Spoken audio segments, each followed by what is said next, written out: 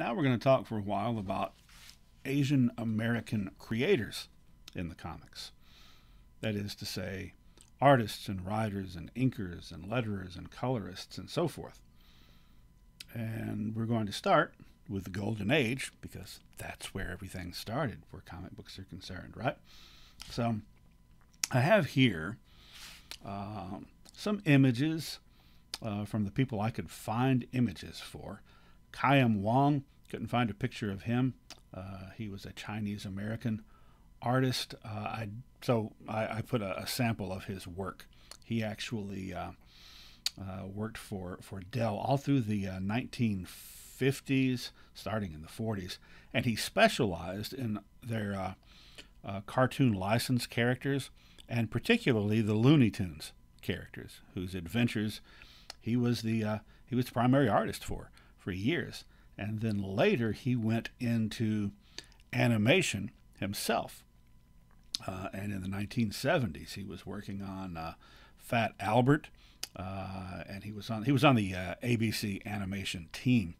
And in fact, he worked on, as an animator, he worked on all 22 episodes of the 1970s Star Trek animated show, which that's enough to impress me.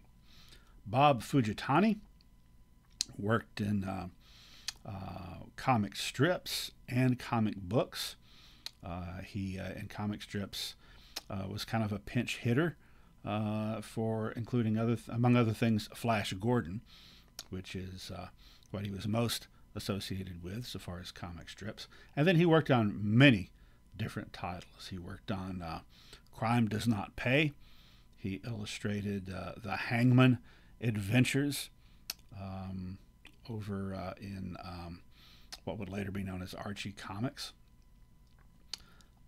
He during World War II, being Japanese American, he felt compelled not to use his full name, not to sign his full name on his works. So his works were often signed Fuge, F-U-J-E. Paul Fung, Chinese American artist, primarily worked in newspaper comic strips. He even had one of his own that he created, wrote, and drew that ran for several years in the 1930s called Dumb Dora. And then after that ended, he worked some in advertising, and in the early 40s, he did some comic book work. Now, I've got several names listed over to the side. Chu Hing, I didn't put his picture up. Again, we've seen him. He's the guy that created the Green Turtle, and he spent much of the 1940s working at Timely, where he was an inker and a letterer. Now, these other four, John Yakata, Min Matsuda, Helen Cho, and Tung Lee, they were also inkers and letterers. I couldn't find any images for them, and I couldn't give you an example of their work because oftentimes inkers and always letterers and colorists back then during the Golden Age were not mentioned in the credits. I mean, in fact, nobody was usually mentioned in the credits except in some cases the creator of the character. In fact, it wasn't until the 1960s that Marvel started giving listing the full credits for all those jobs. DC didn't start doing it until the mid-70s. My point is, we don't even know for sure what things that they worked on. We only knew that they were working there. I think Yakata and Matsuda worked at the Charles Biro studio, so they probably were also doing some crime comics related stuff. I did find a reference to a Min Matsuda from living in New York City in the late 1960s, who would have been around the same age. So I'm not sure how many Min Matsudas there would have been in New York City. But if it is the same person, she became an activist, kind of but she helped organize a group, Mothers Against Vietnam, in New York City. So anyway, unfortunately, those folks mostly have been forgotten even to the extent that, if you come across their names, it's hard to find too much else associated with them.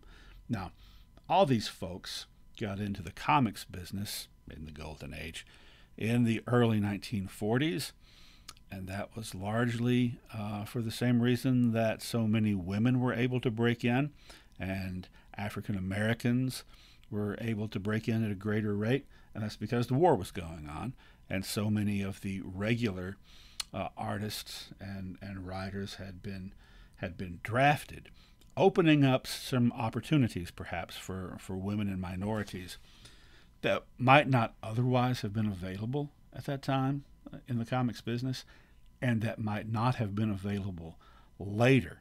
So you see this kind of a wave of Asian and Asian American creators in the early 1940s that you don't see that repeated for a long time.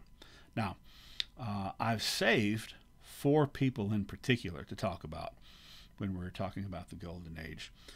All 4 of them letterers, and several of them also occasionally working as inkers. These 4 got their start also early 1940s, and were doing, what people I just talked about for the most part didn't get to do the penciling, right? The penciler might get some credit. So they were mostly doing the inks, and many times not even getting to that level, right? Just doing the lettering.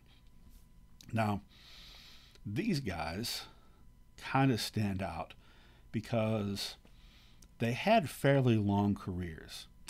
Several of the people I just mentioned were out of the business by the end of the 1940s. These guys managed to get their spot when that spot was open during World War II, and then hold on to it in 3 of the 4 cases for the rest of their lives, actually. So, Ben Oda, who was Japanese American and fought in World War II. He was a paratrooper. He got into the comics business after the war when he got home, and he was doing work for several different companies, but the one that he kind of landed and stuck with was DC Comics.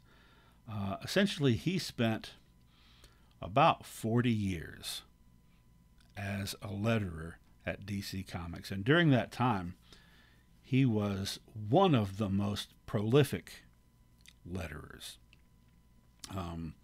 He had a lot of credits, and he was still working there when he passed away in 1984. Irving Watanabe, something similar. He wound up getting on at Marvel and worked there well into the 1980s, and I think he was still doing some occasional inking when he passed away in 1993. Now, Fred Ing didn't have as lasting a career with mainstream comics.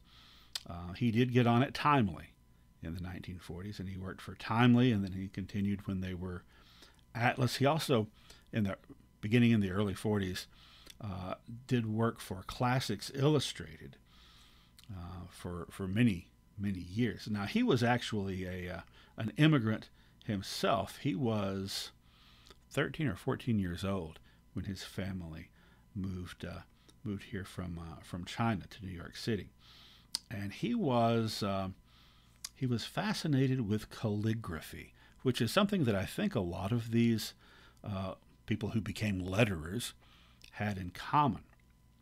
And I've wondered sometimes if Asian culture might have lent itself more to that sort of work, particularly with the great amount of honor that's attached and respect to calligraphy. And then I stop myself and say, well, it could also be because that's all they were allowed to do, and it might be making some cultural stereotypes and assumptions to be thinking that way and making that connection. But it was true in Ing's case, and it may have been true in some of these other individuals. So He started off as a sign painter and eventually became a letterer. He quit the comics business in the late 50s and went into animation. The fourth person here, Mori Kuramoto. Much like Irving Watanabe and Fred Ing, got his start at Timely Comics in the 1940s. Stayed with them when they became Atlas. Managed to hang in there as a freelancer at some points in the late 50s until Marvel kind of made their turnaround, and then he stayed with them when they were Marvel all the way up until his death in 1985. And by that time, he was not just a letterer, and for about 20 years he had not just been a letterer. He was essentially in charge of production. So anything that came up with the the physical layout and physically putting things together, he could pinch hit for, and he was well known by really generations of people who worked for Marvel Comics, and he was remembered as a really nice guy who had a habit of always wearing a raincoat to work and hanging it up on the coat rack there, and always having a cigarette going, even though he usually wasn't smoking it. And there's a story that took place in the late 1970s, so he would have been, late 50s, almost 60 years old, that he was one of the only non-white people in the office. There were only a couple of others. Christopher Priest, probably around that time, alias Jim Owsley, was one of them, maybe. This is the late 70s. But every year on Pearl Harbor Day, all the other folks working in the office would do a cartoon or several cartoons, kind of making fun of Kuramoto for his Japanese ancestry, always making comments about it. And finally, someone did a cartoon of him in a Japanese Zero plane, attacking like the Empire State Building or something. I don't remember exactly. And he just kind of snapped. This usually quiet guy just kind of snapped, and with tears of rage just went off on them, reminding them that he was not Japanese in the sense of from Japan. He was American, and that he had fought. He was one of the Nisei troops whose family was in an internment camp while he served in the U.S. Army and fought the Germans in Europe, in Italy, and marching northward, which caused a lot of shame there among the people who had been making fun of him, until they finally kind of pushed him to the point that he boiled over, and they didn't do that again. And the story is that after he passed away, around the same time that Ben Oda did, which was really interesting. I remember I was in my mid-teens, 16, 17 years old, and I remember seeing these loving editorials in the pages of both Marvel and DC for each of these guys respectively. But the story is they left his raincoat hanging there for years afterward.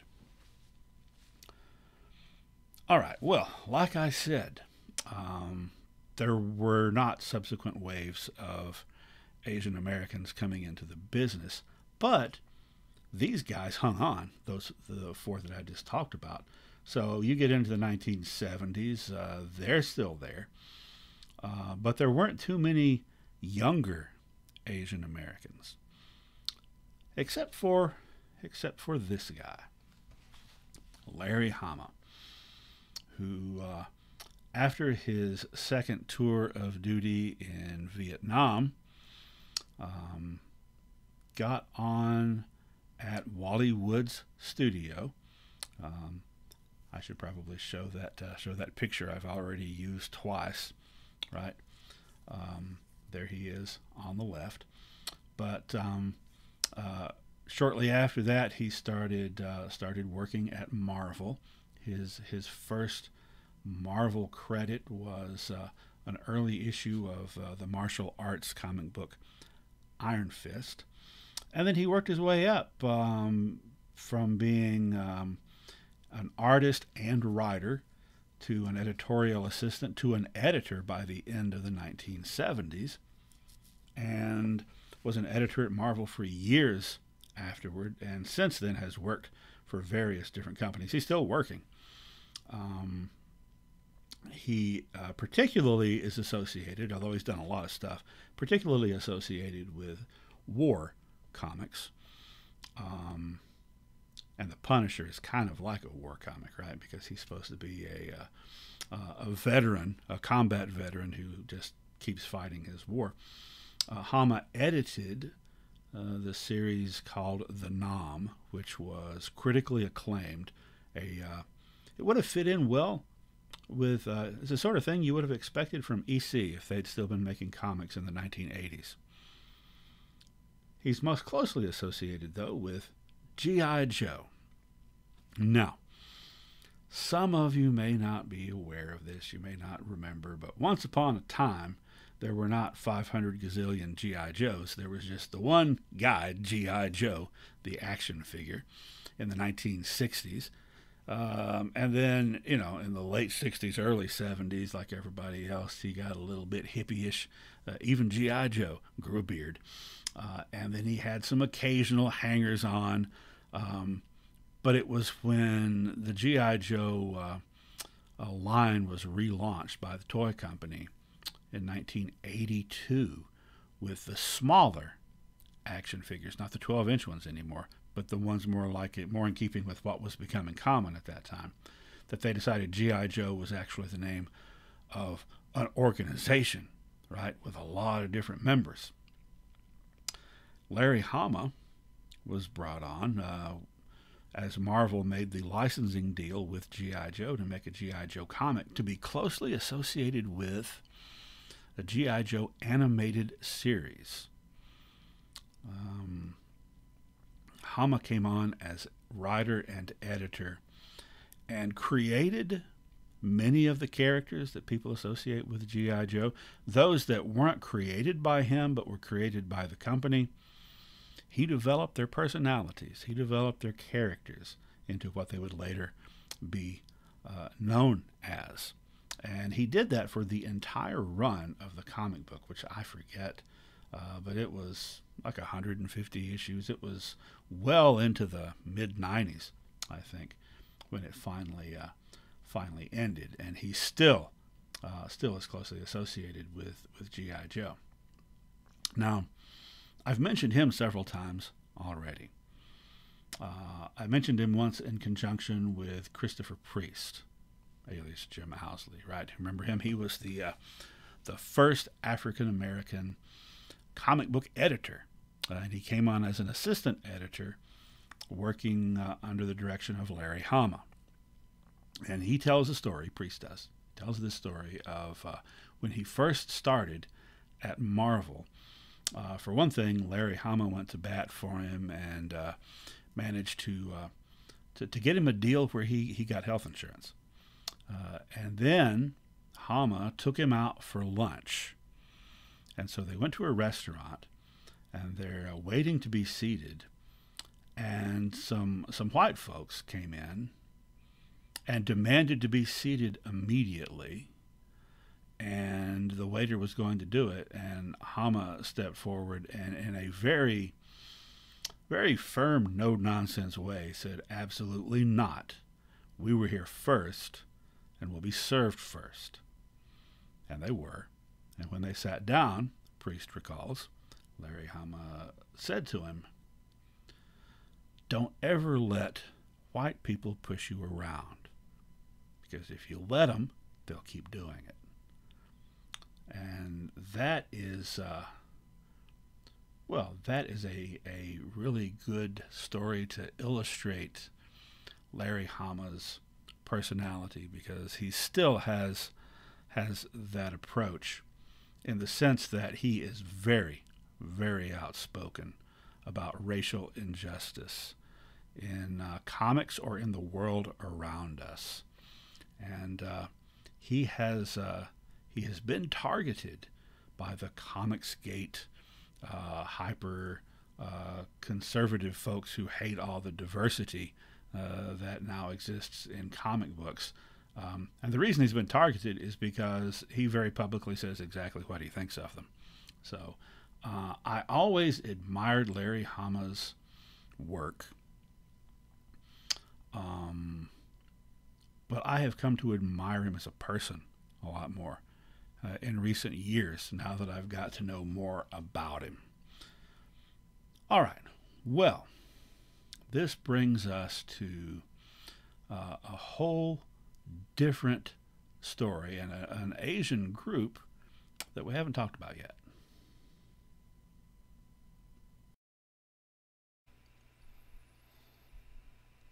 Actually, hold on a second. Before we do that, I almost forgot a couple of very important Asian American artists who came on the scene in the 1980s. So let's look at them briefly, and then we'll move on to that different Asian group that we haven't talked about. So Stan Sakai, to begin with, who was born in Japan, immigrated to the United States as a young man, and first came on the scene in independent comics in 1984 as a letterer. But within a couple of years, by 1986, over at Mirage Comics, which was one of the indie companies, the one that published Teenage Mutant Ninja Turtles, he created the title and the character Usagi Yojimbo, which is a very serious historical samurai epic in which the characters happen to be animals. The lead character being a rabbit, and very, very critically acclaimed and well received. At this point, as of the year 2020, Stan Sakai has won 6 Eisner Awards, 4 of them for his lettering. Also, Ron Lim, a Chinese American artist originally from California, who was hired on by Marvel beginning in 1987, doing Silver Surfer, and then he would become well known for not just Silver Surfer, but most of Marvel's quote-unquote cosmic heroes and titles, particularly the Thanos trilogy in the early 1990s, written by Jim Starlin. All right, now let's look at that very different kind of story. This story starts in the Philippines in 1948, which was the year that Tony DeZuniga, at the age of 16, went to work for Liwayway, which is a Filipino magazine that has been around forever, that has all kinds of different types of features, but comic strips are included within it. And he started getting work there as a letterer, and he met a couple of guys that were a few years older than him, who were artists, Alfredo Alcala and Nestor Redondo. They would later, well, actually, Nestor Redondo started the same year that DeZuniga did. Alcala had been there for a while. Alfredo Alcala, by the way, would become one of the most prominent comic book artists in the Philippines. He had, I think, a magazine named after him in the 1960s. Anyway, these two guys would become mentors to Tony DeZuniga, and he also would become an artist. And 20 years later, more than 20 years later, 1969, he immigrated to the United States and he started working in comic books, and in particular, he got some work from DC Comics, and he sort of focused on horror initially, and he met the editor Joe Orlando. Remember him? He was one of those artists at EC who had a very storied career, no pun intended. And by the late 60s, early 70s, Joe Orlando was editing DC's new horror stuff, right? House of Mystery, Swamp Thing, and so forth. DeZuniga got some assignments in a Western horror comic called Weird Western Tales, and he co-created as the artist part of the combo the character Jonah Hex, who became extremely popular very quickly. So over on the far right is Carmine Infantino, who was the editorial director at DC by this time. DeZuniga, in a conversation with Orlando, learned that they were using a lot of reprint material, a lot of filler material for a lot of their books, in which they were reprinting old stories that were in some cases 20 years old or even older. And DeZuniga asked, well, why don't you just have new stories and new art? And Orlando's answer was that the budget didn't allow for it with what budget they had with the books they were doing. Doing some calculations, it would take the most they could pay, they could spare was $12 a page, and no one's going to work for that. No one would have worked for that probably 20 years earlier. So they were using the reprint material. DeZuniga said, I know plenty of people that would be happy to get that amount of money back in the Philippines, where comic books are a really big thing. Well, Orlando told Infantino about this, and Infantino has told two different versions of the story. In one version, he says that they had a shortage of good artists. In another version, though, he has said that there was a rumor going around that Neal Adams, who was their star artist, the guy that was working at this time on Batman and on Green Lantern, Neal Adams, really strong union guy, and really big into creators' rights. There was a rumor that he was organizing an artists' union, and that they were going to focus specifically on DC. And so Infantino wanted to have some other artists lined up just in case. So either way you slice it, Filipino artists sounded cheaper. So, hey, some other people? Great. A trip was planned and carried out to the Philippines in 1971. DeZuniga, Infantino, and Orlando traveled there together and met with all the artists that DeZuniga knew and had worked with, and just kind of sent the word out for any artists that wanted to do freelance work for an American company to come and show them what they can do, to bring their portfolios. And a lot of them did. And as a result, deals were struck. And so the deal was, the budget only allowed up to $12 a page. The deal that was offered to these artists in the Philippines was $10 a page. And someone was going to be there, DeZuniga to begin with, as a point person to coordinate it all and kind of set up a studio, like the Eisner and Iger studio or the Bureau studio, set up a Filipino studio to create stuff for DC. And so that person, DeZuniga, would get the extra $2 per page as their percentage. And the Filipino artists were happy with that because that was a lot more than they were used to making. And so quite a few of them started producing work for DC Comics. And of those who did, many of the ones who were more successful, moved to the United States, immigrated to the United States later on in the 1970s. So you already had De Zuniga.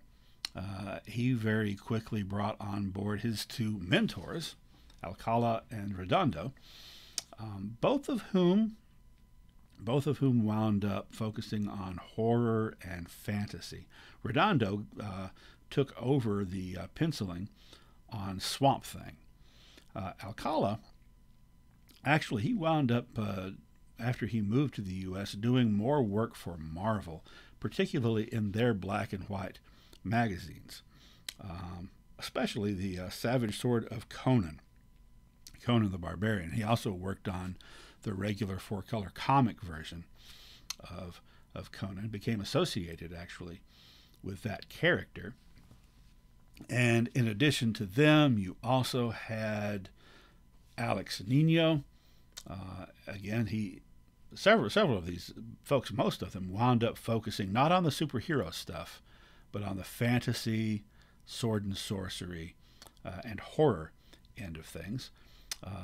Jerry Talowak, who did the same thing. He did House of Mystery for a while. The big exception to this was Romeo Tanghal, who focused mainly on superhero stuff. And he did the backup Robin feature in the Batman comics. And later, of course, Robin became Nightwing. So you had all these guys. This was, well, it's been referred to.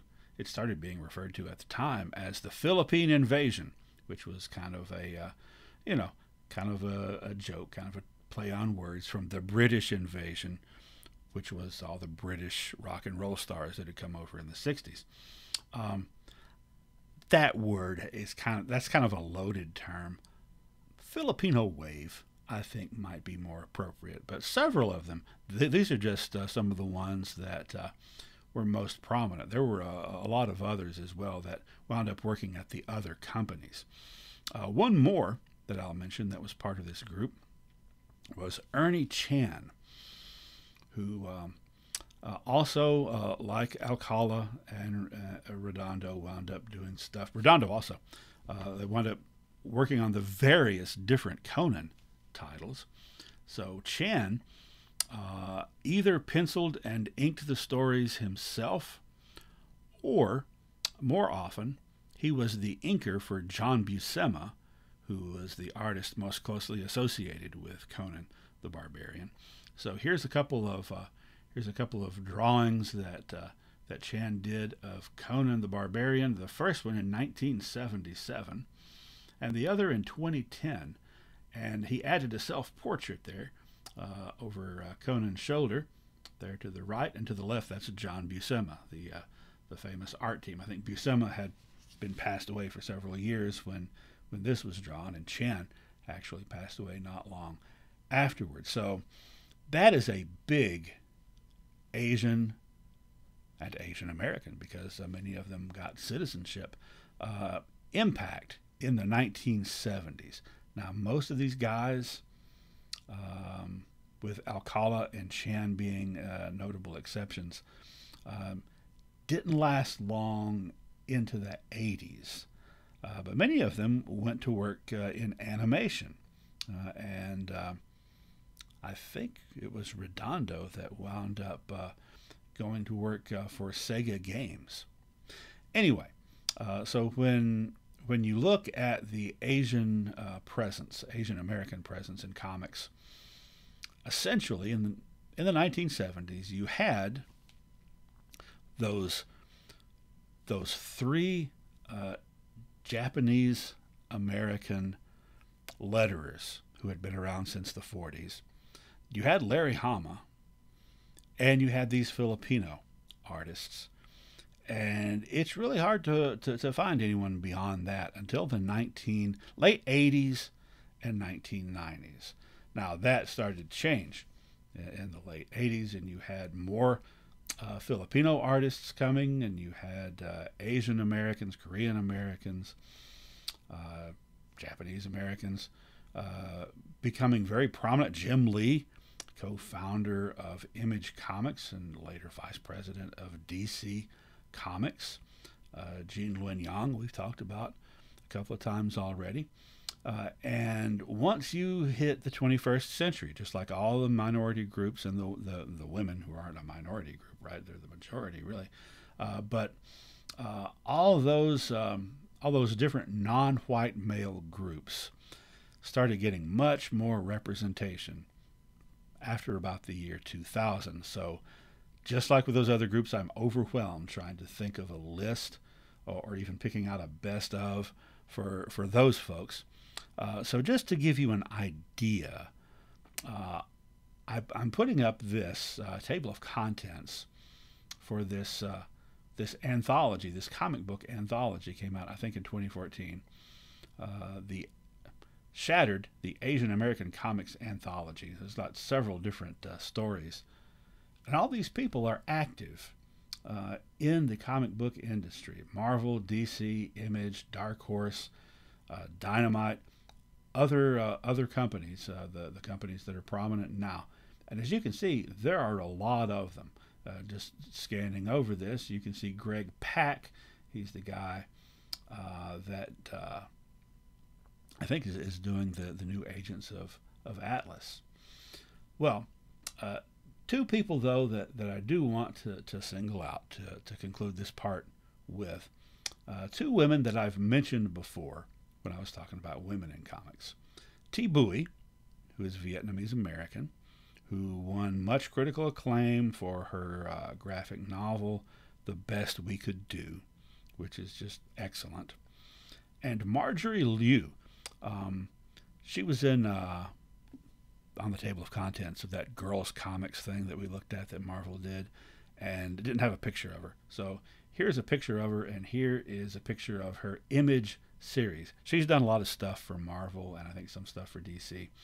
And this particular series for Image won her the Eisner Award for Best Writer.